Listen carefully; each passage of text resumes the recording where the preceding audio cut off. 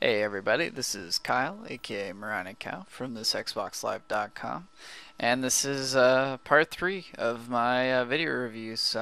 It's Borderlands this week, or, well, right now, and basically I'll be showing you as much as I can about the game, and kind of giving you an idea what you're looking for in this game. First, we're going to start off as my main class, which I chose, which was the Soldier.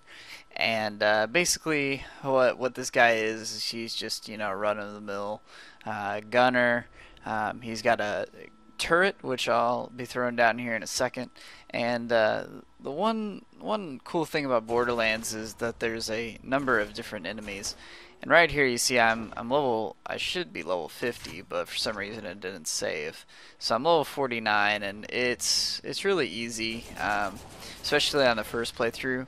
If you're going back, and unfortunately I haven't gotten very far in my second playthrough, to be able to kill enemies and do a lot of damage. I mean, it really seems like it's a pretty easy game, but believe me, when you're fighting around, you'll have your moments of basically just getting mopped the floor with and having to respawn every 5 seconds, it seems like.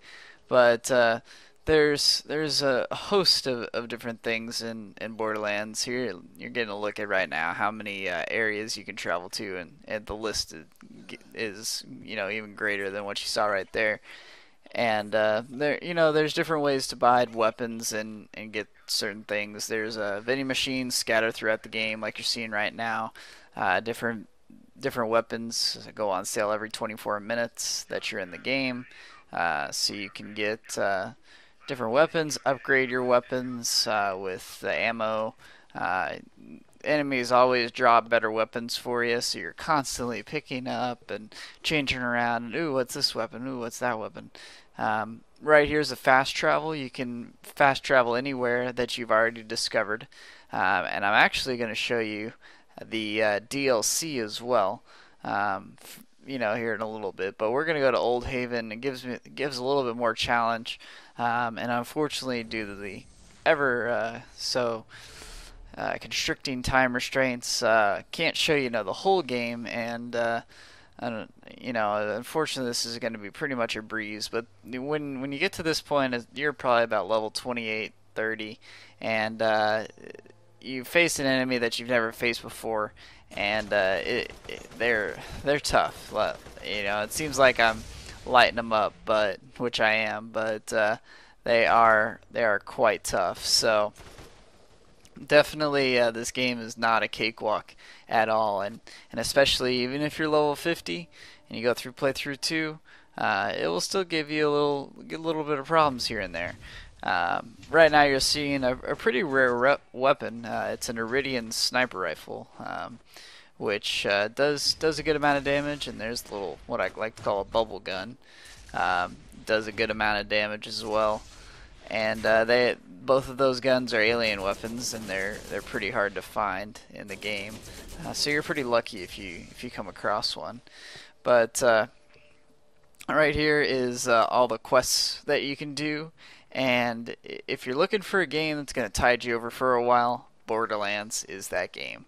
I've got all the quests completed on playthrough 1, and you see, I mean, it's taken a good 30 seconds to scroll through all of the quests, and then if those quests aren't enough, well, you've got all those challenges you can do, and there's plenty of stuff to do in Borderlands. That's one of the great things about this game. Not only can you jump in by yourself and complete it, but you can also have up to 3 other people in the game with you, helping you out, having fun, as well as bringing their character and all their stats into the game with you. So that is the nice thing about Borderlands is that if you're stuck on a part, you can get your level 50 friend to help you out. But if you're level 20 and you jump into a level 50 game, you might level up pretty quick, but you're gonna get your fair share of whooping, because even if people are let's say 3 levels behind you, they're still gonna gonna wipe the floor with you. So be sure if you got a friend, have him come to your game if he's a higher level. Right here's the DLC. It's a pretty good it's a pretty good addition to the game, and basically, like you see here, there's a little opening to it. Um, it's a cool different perspective on Borderlands. It seems like everybody's doing the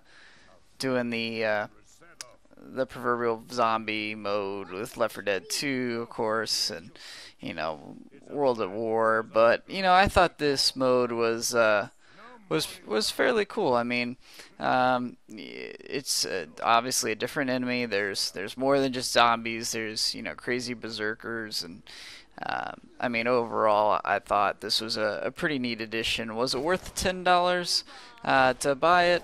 Probably not. It still was fun.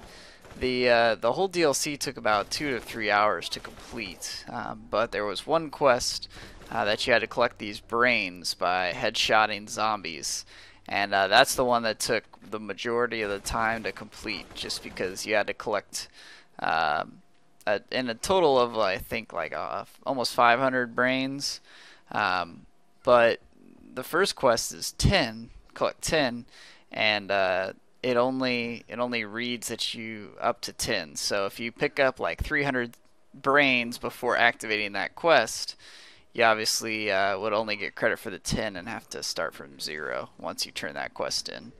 So it's I mean, of course, it's a very well done game. I really love the fact that you're able to jump in somebody else's game, keep your stats, unlike Fable 2, where you would have to jump in as a stock character.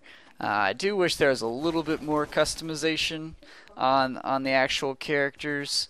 The characters that you have right now are good, but I really would like to have seen maybe a little bit more personalization in your character, other than assigning the skill points. I just think that it would have been a little nicer, to be able to change some features around and not just colors. So that would have been cool, but that's not, by any means a huge knock against the game.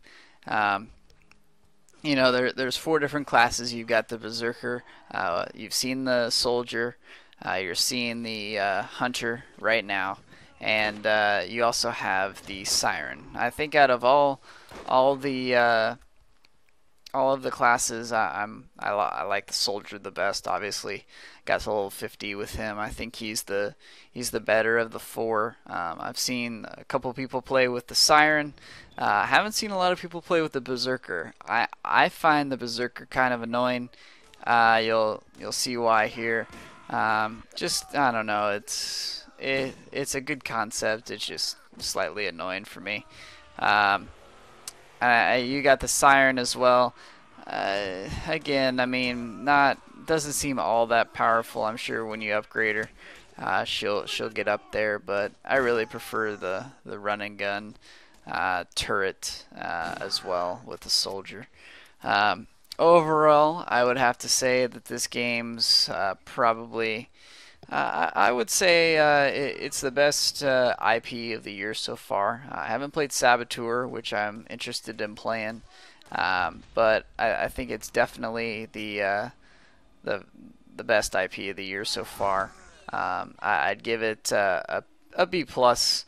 The game does drag a little bit sometime, and it would be nice to be able to fast travel somehow without actually having to go to a terminal. For the DLC, I'm going to go ahead and have to say that's going to be a C+, just because I was expecting a little bit more, and having them saying that it was 6 to 8 hours, don't believe that at all. Price point definitely factors into that, $10, so close to only 2 weeks after the game had been released. Not to me, not really worth it. As you can see, I'm showing off my achievements right there. I got the 1,150 out of 1,000, and I'll talk to you guys later.